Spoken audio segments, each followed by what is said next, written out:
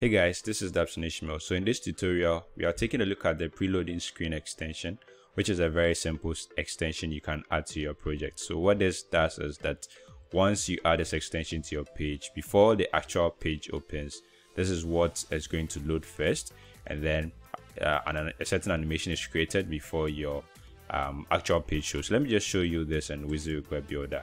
So I already have the extension installed. I'm going to go ahead to bring it here. So the preloading extension.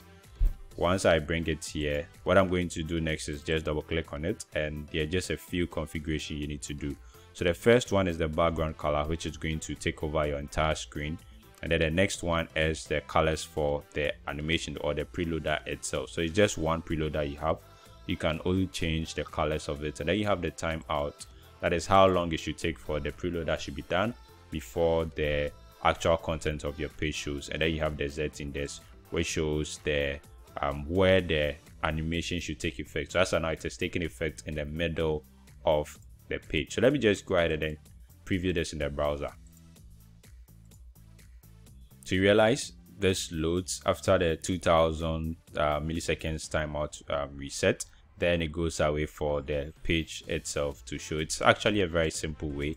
Let me just go ahead to change the background color to something else, and then you also begin to appreciate how you can tweak this a little bit to fit your content. So that's just about it for this particular tutorial. Kindly hit on the subscribe button if you've not done so yet, and then don't forget to hit on the bell as well, so that anytime there's a new video you get to see it. Once again, this is Dabson Ishmael. Thank you very much for watching. Bye for now.